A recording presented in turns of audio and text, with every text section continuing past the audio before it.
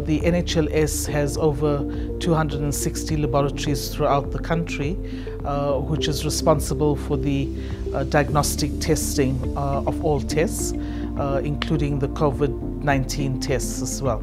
At this stage, the case definition states that symptomatic individuals with fever, cough, headache, and shortness of breath should be the ones who get tested. So if anyone has got any of the symptoms that I've spoken about, they present themselves to any public health facility. It's normally the clinician who does the testing, and the clinician has to examine the patient.